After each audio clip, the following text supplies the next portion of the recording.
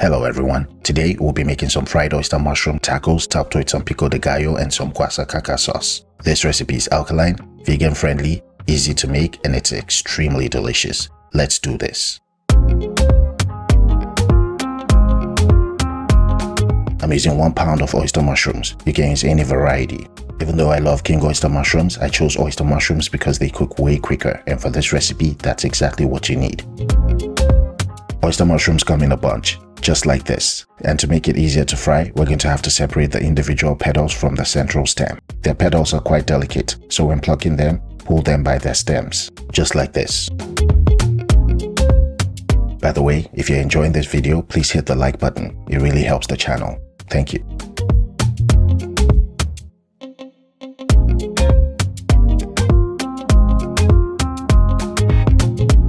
Once you're done, place them in a large container and set them aside. You can season and marinate them if you want. Let's make our alkaline guasacaca sauce. Slice off the flesh from a green bell pepper. Remove the seeds and don't forget to remove the pith as well. Traditionally, guasacaca sauce is made with jalapenos, but people living the alkaline lifestyle don't eat them. If you're vegan, go ahead and use jalapenos. Let's head to the stove. Place a cast iron pan on medium-high heat, then throw in your green bell pepper flesh. Let it char for up to 3 to 5 minutes. You don't need any oil. Once it chars, you get something like this. You can flip it over and char the other side.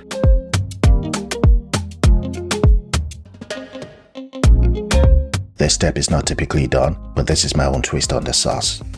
Press down for maximum charring. When you're done, set it aside to cool down completely.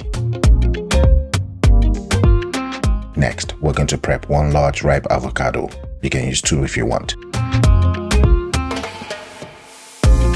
Cut open your avocado and remove the stone. Use a spoon to separate the flesh from the skin. The flesh doesn't have to be intact. Add both halves of the flesh to a blender cup. Next, add your charred green bell pepper skins. Most importantly, we're going to add a large bunch of fresh coriander, aka cilantro. Next, we're going to add some sea salt to taste.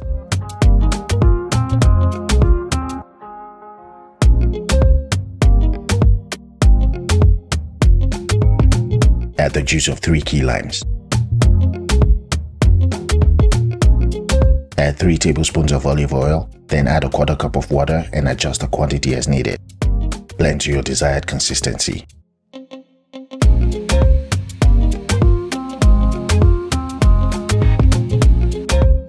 Once you're done, add it to a bowl and set it aside. Remember, you can add any other ingredients you need.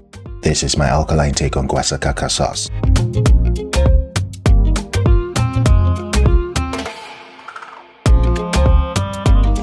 Add 4 cups of white Kamut flour to a bowl.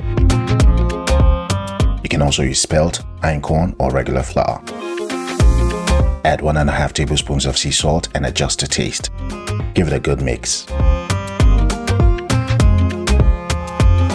Once you're done mixing, you want to add 1.5 cups of your salted flour to a separate bowl. To the larger bowl of salted flour, you want to add 4 tablespoons of granulated onions. Next, add 4 tablespoons of coriander powder. Add 1.5 tablespoons of cayenne pepper or adjust as needed. Whisk it all together and make sure all of the ingredients are distributed evenly.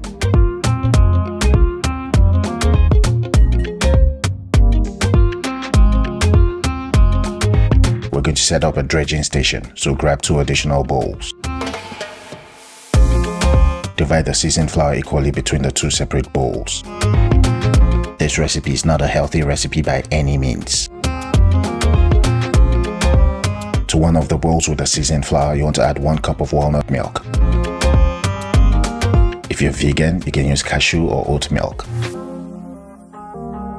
You can use milk alone, but I didn't have enough walnut milk in my fridge, so I supplemented with 1.5 cups of spring water.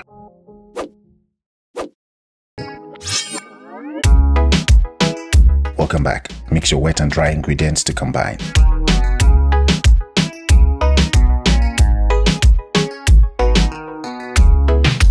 Once combined, you want to add 3 to 4 tablespoons of avocado oil, then mix again.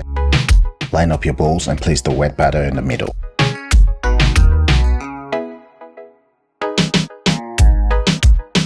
The first bowl contains the seasoned flour, the second bowl contains the wet batter that's also seasoned, and the final bowl contains the salted flour. Now let's begin the dredging process. Grab one oyster mushroom petal, place it in your seasoned flour and coat it thoroughly. Once that's done, shake off excess flour and place it in your wet seasoned batter. You want to completely coat the petal with your wet batter using only your right hand, then shake off excess batter. Using your right hand, you want to place it in your salted flour and roll it around. Then with your left hand, you want to completely coat it in flour. Grab it again, shake off excess flour and place it on a wire rack. Repeat the process until all of your mushrooms are completely coated. If you end up getting your dry flour wet, you can make a new batch and change it out.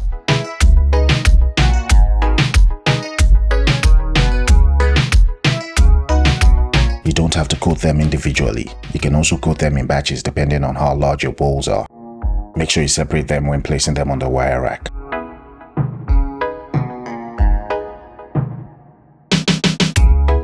If you don't eat fried food, you can spray them with some avocado oil and bake them at 380 degrees Fahrenheit for 20 minutes. Remember to flip them halfway through. In an air fryer, 380 degrees Fahrenheit for 10 to 15 minutes. Flip it in the middle and spray. If you're frying, bring some avocado oil to about 375 degrees Fahrenheit. If you don't have a thermometer, check if the oil is ready with one battered mushroom. If your oil is hot enough, add about 5 to 6 mushroom petals and fry for 2 minutes or until golden brown.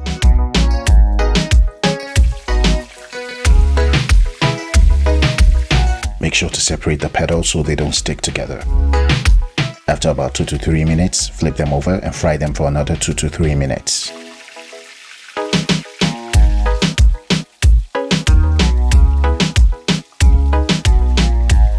After another 2 to 3 minutes, your fried mushrooms should be done.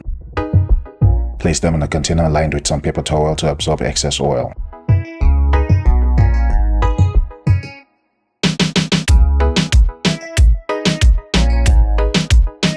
Our mushrooms are ready. Check this out.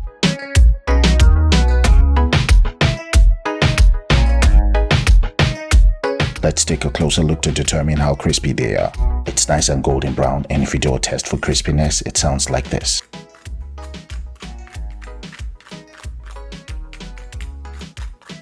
That's crispy enough for me, and for the skeptics, we can also take a look at the inside.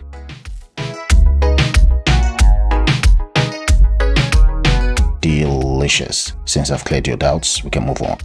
We're going to coat our fried mushrooms in some sweet, savory and hot sauce. And to begin, we need a 1/4 cup of agave. To the agave, you want to add 2 tablespoons of coconut aminos. Add 1 or more teaspoons of cayenne pepper. Finally, add 3 tablespoons of avocado oil and give it a good mix. That's good enough for me. The next step is to add your fried oyster mushrooms to a large bowl.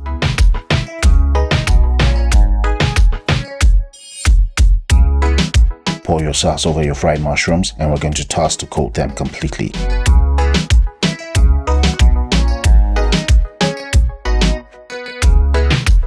Once you're done tossing, you should get something like this. As you can see, this looks so delicious and I feel like just calling it quits, sitting down and devouring the entire thing. But this is Grubanny and we don't quit, we forge ahead. Next, we're going to heat up some Kamut tortillas. You can watch my recipe to learn how to make them.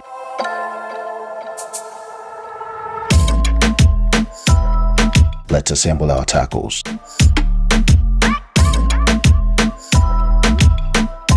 Add and spread some of my everything sauce over the top of your tortillas. The recipe for this sauce is included in my first taco video.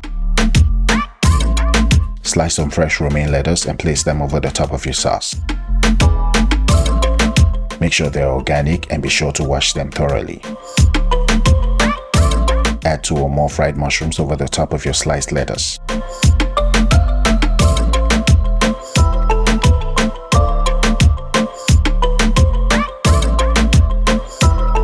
Beautiful, but we're not done yet. Add a handful of my pico de gallo over the top of everything.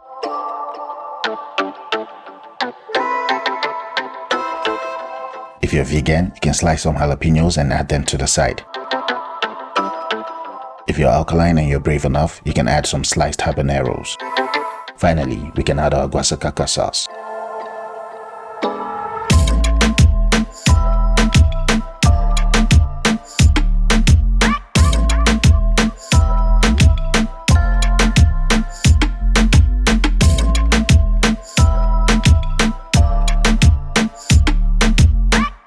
Add some seeded key lime juice and you can stuff your face.